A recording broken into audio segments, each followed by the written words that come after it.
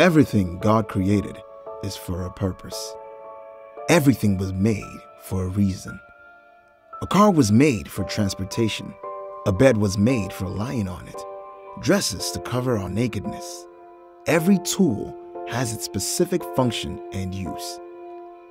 All creations continually worship and praise God for who He is and what He has done.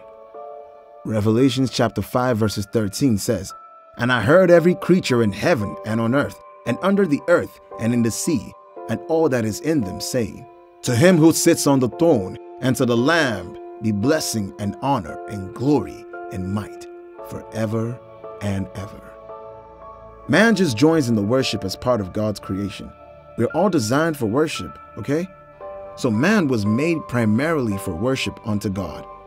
You were not made to only eat, sleep, go to school, work and earn money, enjoy life, and just die. Nah, that's too secular a life. That's more like a rat race kind of life. You were made for so much more. Now, worship comes naturally to all of God's creation. The way the breeze blows, the ocean moves, the way the trees and everything that God created are singing praises to God. We either direct our worship to the true God or the false ones. Your whole body was made to worship God. The way your hair is, the way your legs are, your eyes, your nose, every part of your body shows the different ways that God desires to be worshipped. In Romans chapter 12 verses 1, the Bible says, "My Christian friends, God has been so very good and kind to us. And that is the reason why I'm asking you very strongly to offer your bodies to Him. Bring your bodies to Him as a sacrifice that is still alive. Give yourselves to Him completely so that He may be happy because of you." And this is how you can really worship God. God designed worship as a core part of every human being. Unfortunately, after the fall, man's worship has been twisted and redirected to other things such as movies, social media, sport, food, the internet, and many others. We may not call it worship, but that's what it is. Think about this. How many hours do you spend on Netflix? How much time do you spend browsing on the internet and chatting on social media? How much can you pay just to go get to see your favorite player, actor, or artist? How much can you spend on your favorite food? Oh, yes, I'm coming for y'all. How much do you spend on candies and beer? Then how long do you spend in prayer? How often do you read your Bible? How obedient are you to God's word? Has your money ever been used for the spread of the gospel to the nations of the world? Worship to God is much more than singing a slow song in church and lifting up hands. Worship shouldn't be limited to Wednesdays, Fridays, and Sundays only. In fact, it should be an everyday and every time kind of thing. We can and we should worship God, or even in our cars. Worship for a child of God is to be a lifestyle. Worship is to be a career. It's an attitude and a character that we must carry wherever we go. Now, everything that we do in the form of worship to God, everything that we do is to be in the form of worship to God.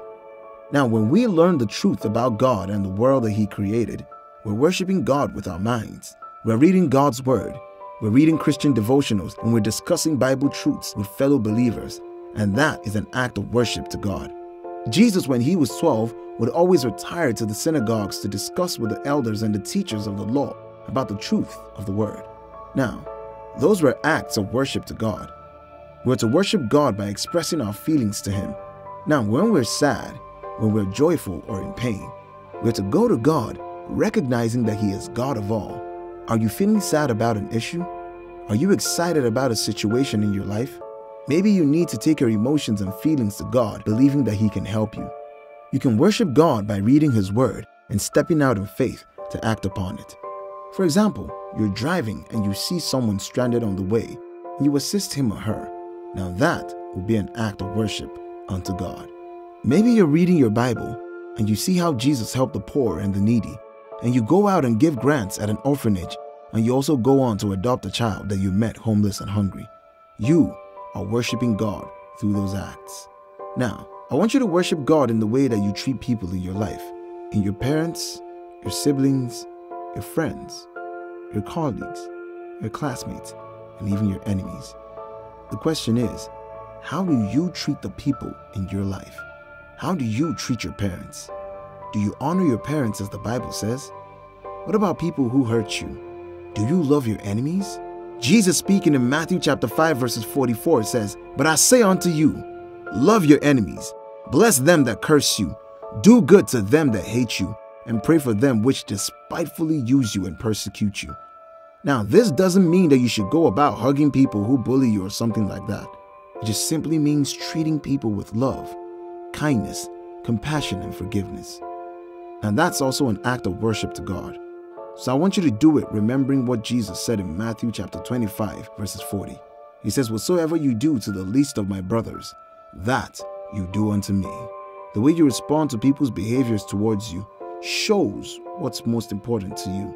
Your ego, your pride, the fact that you are right, or God. And the fact that you live a life of worship to God doesn't necessarily mean that you won't fall into sin at all. In fact, look at King David, for example. He lived a life of complete worship to God. David would never take any step without God's consent and approval. Whenever he fell into sin, he would go back in total surrender and absolute repentance to God. No wonder God called him the man after his heart, because he knew how to go back to God. Listen, we are God's people. We are created for his pleasure. We are created for worship unto God. The Bible describes us as the people that God formed for himself, that we may proclaim his praise. According to Isaiah chapter 43 verses 21, we are made by God and for God, and until we really connect with him, we will never be fully satisfied. Man was wired for worship, and we continually find things to give our worship to. In other words, all the other things in our lives that we worship, though we call it devotion and dedication, can never give us the satisfaction we require. So what is that thing that you're worshiping today in the place of God? Are you worshiping power? Is it your marriage or your spouse? Maybe it's sex, your kids, money, popularity, but whatever it is that you have elevated in your life more than God, that's what you're worshiping. And worshiping the created things instead of the creator of the things is what leads us to sin. It is our idolizing fame and power that makes us able to kill people or do whatever thing that is required just to get it. Now, what position does God have in your life? Do you value your food more than God?